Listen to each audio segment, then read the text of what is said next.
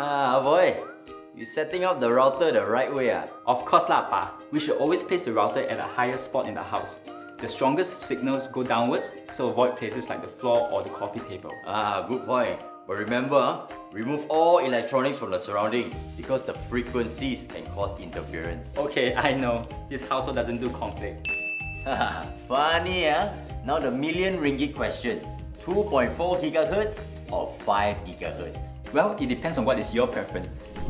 If you want a bigger coverage area, then 2.4 gigahertz it is. It's more stable and covers a bigger area.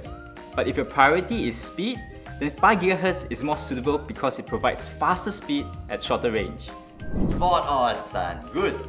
Good.